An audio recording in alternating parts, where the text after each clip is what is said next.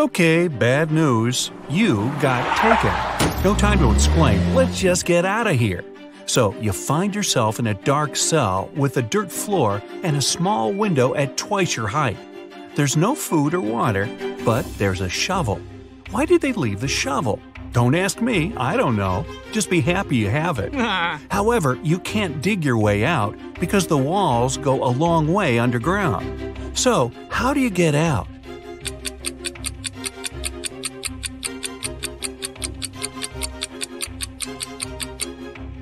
You can still dig and make a high dirt pile that will make you reach the window and get out of there. So you do just that and find yourself in a dark corridor. You have nothing to do but to go straight, hoping that sooner or later you'll find the exit and get out of this creepy place. Half an hour later, you approach a metal door. You have to enter the passcode, but here's a hint. Berlin, 600. Paris, 400. London, 600. Rome, 200. Toronto, what's the passcode?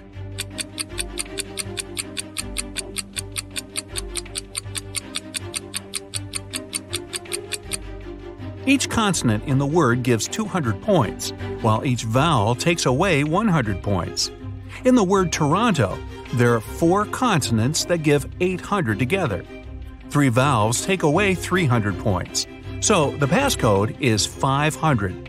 The door clicks and you leave another obstacle behind. Soon, you approach 3 more doors. Behind the first one, there's an iron block with a movement sensor that will crush everyone who enters. Behind the second door, there's an electric shocker that never misses. Behind the third door, there's broken glass all over the floor. Which way do you choose?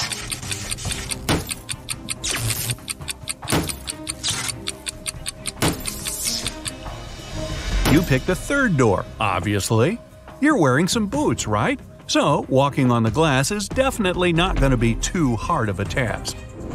You follow the tunnel till you reach the next room. As you step in there, a metal cage falls down from the ceiling and traps you inside. However, there are 3 buttons there. The red button will open the cage, but it'll also open a door with a hungry lion. The blue button will fill the cage with water for 10 minutes, and only then will it open the door. However, keep in mind that people can only live 7 minutes without oxygen. The green button will set the room on fire, but will open the cage door in 5 minutes. Which one do you choose?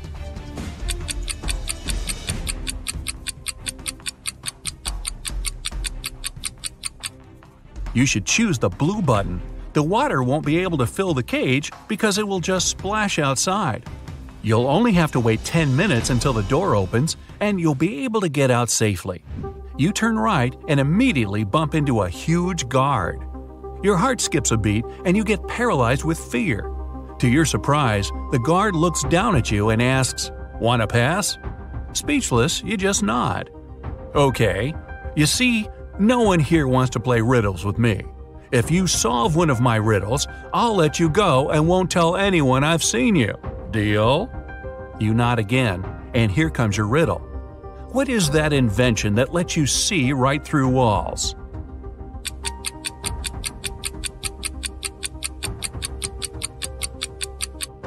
That's a window, of course. The guard smiles and says, "Beware of the vampires." Then he moves aside, letting you go. Wow, that was close. And vampires? This gives you chills, but you have to keep moving and get out. And again, another door that requires a passcode. Can you crack it? There's a hint again. You should continue the sequence. OTTFFSSENT.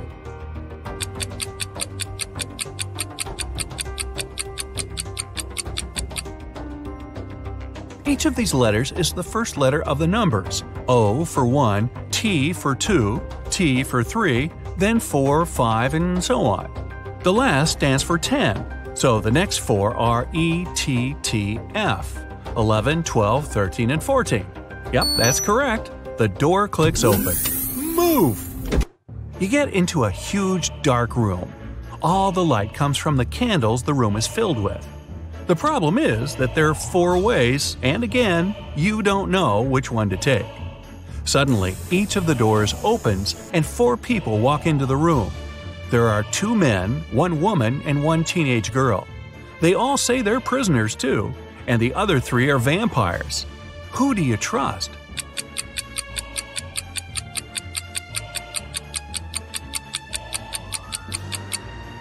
You should trust the second man. He's the only one who casts a shadow from the light of the candles. The other 3 don't, so they must be vampires. So you rush to the man and you shut the door behind yourself.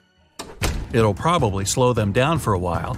As you're running, the man tells you he's been here for at least 3 days. The next obstacle is something he couldn't solve by himself, so he couldn't get out. There's just one try, and if you fail, the exit gets blocked for 24 hours. Finally, you come across another door with a robot guarding it. To let you go, the robot needs you to say the password. The tricky thing is that the password is different each time. The man said that as he was hiding in the room, he saw the vampires passing it twice. The first time, the robot said 12, and the vampire said 6. The other time, the robot said 6, and the vampire said 3. When the man approached the robot the last time, the robot said 8. The man replied 4, but the robot didn't let him in. The door got blocked, so it wasn't the right answer. You nod and approach the robot. The robot says 4. What is your answer?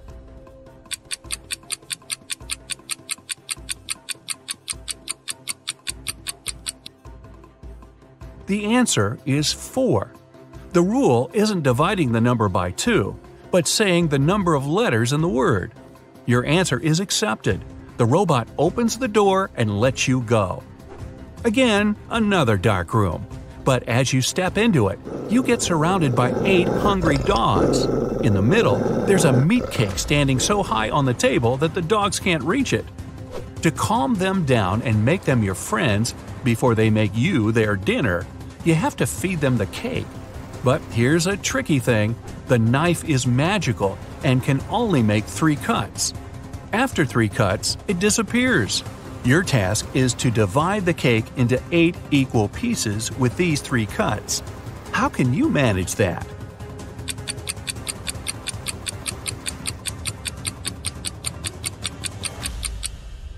With 1 cut, you cut the cake in half and get 2 pieces. Then you make another perpendicular cut and get 4 pieces. With your last move, you have to cut the cake in the middle horizontally, splitting each of the 4 pieces into 2 at once. Great job! Now, give each of the dogs a piece of cake and get out of there immediately. You rush to the door and lock it behind yourselves. You're in a tunnel again, and this time there's no light at all. You move in complete darkness, putting your hand to the wall so that you know where to go. You walk like that for at least half an hour when, finally, you see some light. You run towards it and come across another massive door that requires a passcode. Luckily, there's a hint again, but there will be 2 questions appearing one by one. To get the passcode, you have to solve both of them and put the answers together. Ready? How many months have 28 days?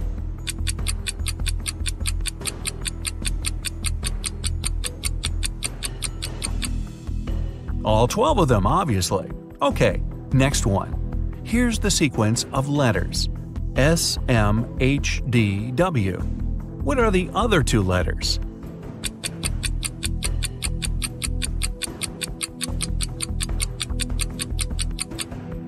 S stands for seconds, M for minutes, H for hours, D is for days, W is for weeks. So the next letters are M for months and Y for years. And the full passcode is 12MW. The door clicks and you're outside. Finally! There's actual air and sun. But before you start thinking about what happened and what to do next, a police officer comes up to you. With him, there are 2 ladies wearing paper bags over their heads. "Sir, are you Mr. Jones?" the police officer asks. You reply, "That's you exactly." However, the police officer looks suspicious. Well, we can't know for sure that you're not one of these criminals pretending to be someone else, so we have to test you. One of these ladies is your bride. Tell us which one it is." And now, you finally remember what happened. It was your wedding morning. You were about to get married, and then you found yourself in that dungeon. Well, the problem is that you haven't seen your wife-to-be wedding dress yet, so you can't even tell which one is the right one. Is there any other way to tell? Think carefully. With their faces covered, these girls are absolutely identical.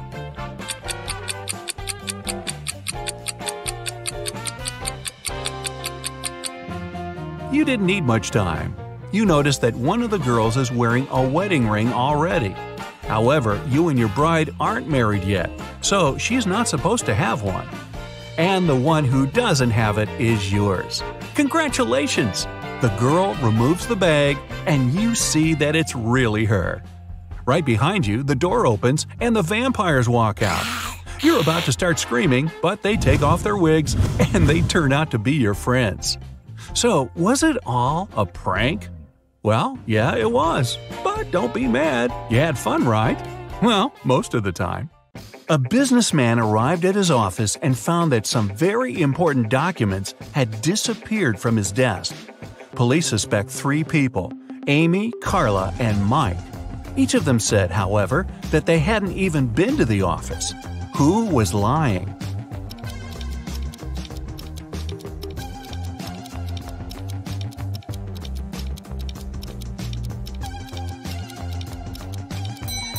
It was Mike. Both Amy and Carla are wearing high heels, while the dirty footprints on the floor were clearly left by sneakers. The king of a faraway kingdom was getting old and started to think of announcing his heir. He had 3 daughters, each with her own virtues, and the king couldn't decide which of them would be the best queen. Then one of his counselors suggested an idea.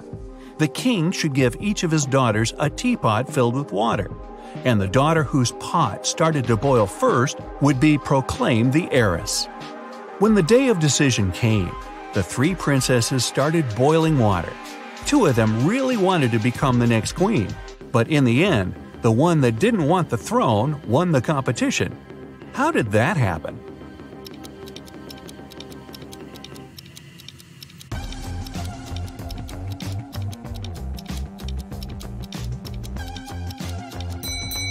The 2 princesses who lost were a bit too eager. They constantly raised the lids of their pots to check if the water was boiling. And the third didn't care, so the water in her pot began boiling first. In the busiest street of a big city, there was a shoe cleaner who got lots of clients. He offered his services to everyone for free, but anybody who stopped and took his offer left him money before heading off again anyway. Why did they do that?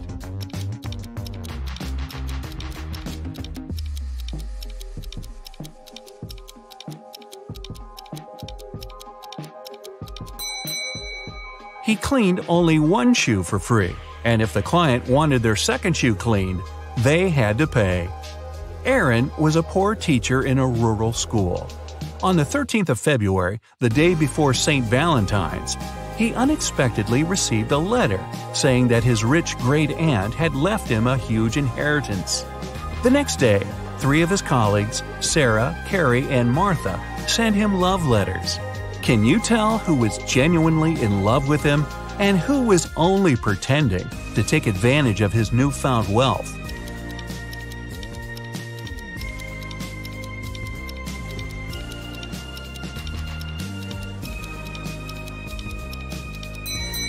Carrie was the honest one. She's wearing a necklace with A and C engraved on it, which stands for Aaron and Carrie. Clearly, Aaron gave it to her as a gift because they'd been dating even before he got the inheritance. Jonathan spent several days in a hospital, although he never even entered the place through any doors. What's more, when he was released, he was perfectly healthy, but still had to be carried out of there. Why?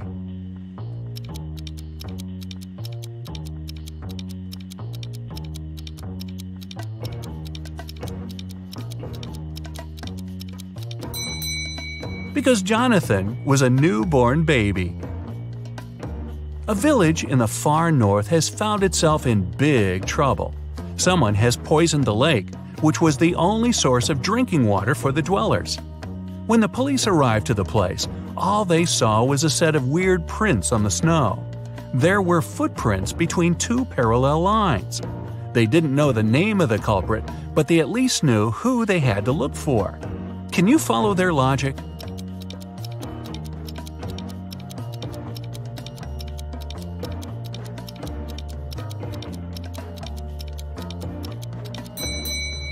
The police were looking for a person in a wheelchair and their helper. The wheels would leave those parallel lines, and the helper had to push the chair and would leave the footprints. Jack and his business partner decided to celebrate a very profitable contract they'd recently signed.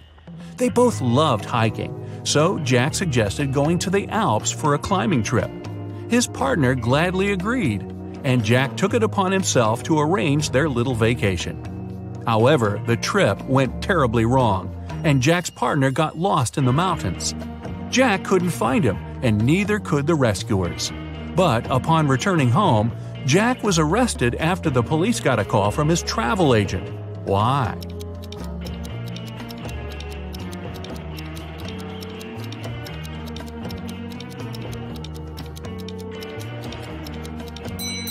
The travel agent told the investigators that Jack only bought one return ticket for himself. For his partner, he bought a one-way ticket. Someone had broken into Mr. Jenkins' house and taken all his valuables while he was on vacation. His neighbor, Mr. Brown, called the police to tell them about it because he'd witnessed the event. He said he'd come back from work late and saw the lights were on in Mr. Jenkins' house. Mr. Brown knew his neighbor was away, so he carefully approached the window to look inside. The glass was frosted over, so he breathed on it to melt the ice and saw a man in a gray hoodie stuffing valuables into a blue backpack. Then Mr. Brown ran home and called the police. The officers listened to the story and immediately arrested Mr. Brown. Why?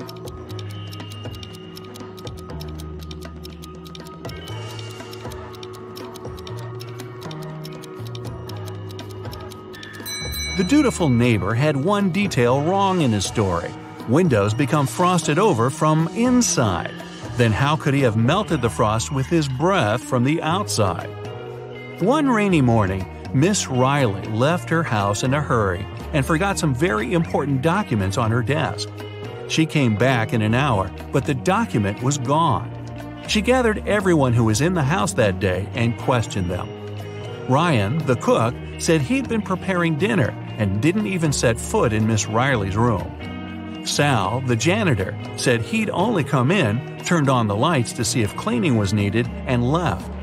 Rose, the gardener, said she'd been busy watering the plants outside and didn't come into the house at all. Who took the document?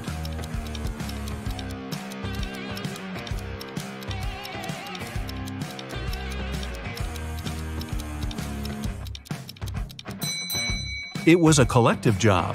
All of Miss Riley's employees were guilty. It was early in the day, so it would have made more sense for the cook to prepare lunch. For the same reason, the janitor wouldn't have needed to turn on the lights. And it was also raining, so the gardener wouldn't have to water the plants outside. There are 4 glasses on the table in front of you. Each of them is filled with water to the exact same level, and in each of them there's an object. In the first glass, there's a baseball. In the second, a pencil eraser. In the third, a wristwatch. And in the fourth, a paperclip. Which of the glasses has more water than the rest?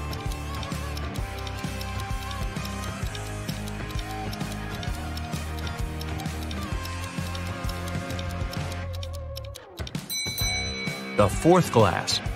If you take out the objects from their glasses, the water level will drop because they'll stop taking up the volume. The paperclip is the smallest object, so there's more water in that glass. Humanity is coming to its end. The last man on Earth is going about his day, working the field, gathering wood for the fire, making supplies for the winter. At the end of the day, he's getting ready for bed when he hears a knock on the door. He isn't scared and goes to open it. Who's standing behind the door?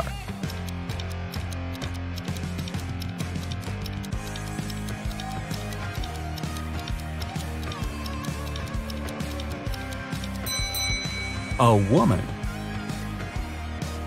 Mark's best friend, James, lives in another city, and his birthday is soon, so Mark decides to send him a present. James loves playing golf, and Mark buys him an expensive golf club. But there's a problem.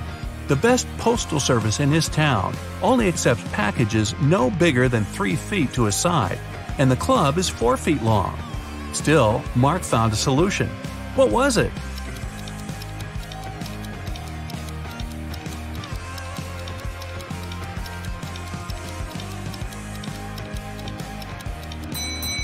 Mark bought a square box with a side of 3 feet and put the club inside it diagonally.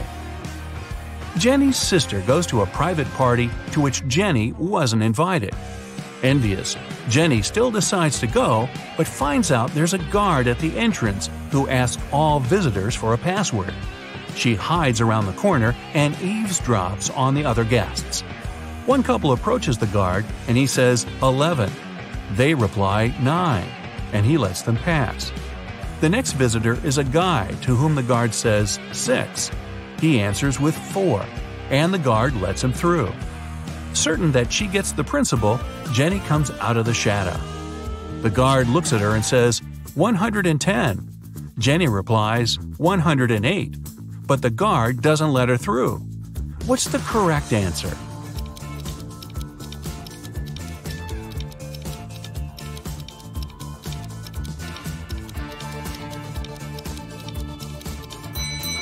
The answer's 90. If you write 11 in Roman characters, it'll look like this, XI. 9 is its mirror image, IX. Same with 6 and 4. With 110, it's CX, and 90 is XC. A man came to the police claiming that a very valuable briefcase was forcefully taken from him in the street. When an officer asked the man if he could describe the person who had done it, the man said he was wearing a full motorcycle outfit, leather pants, a thick leather jacket, and a helmet. The culprit tore the briefcase from the man's hands, hopped on his motorbike, and left. Still, the man noticed the criminal drop something and picked it up. Turned out it was his glasses. The man took them to the police as evidence. After a few more questions, the man was taken into custody for fraud.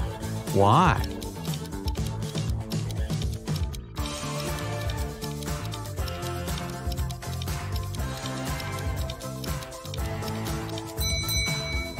If the culprit was wearing a helmet, then how could he have lost his glasses? A married couple were staying at a hotel.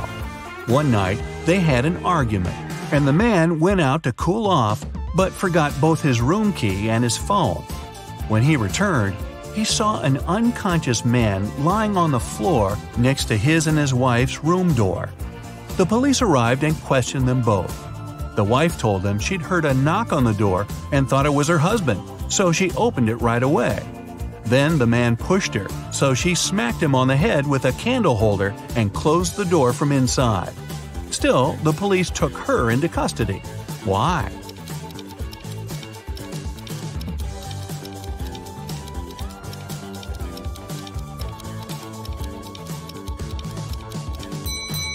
The woman thought it was her husband, but still approached the door with a candle holder in her hands. That means she wanted to hit him with it in the first place. Lights out.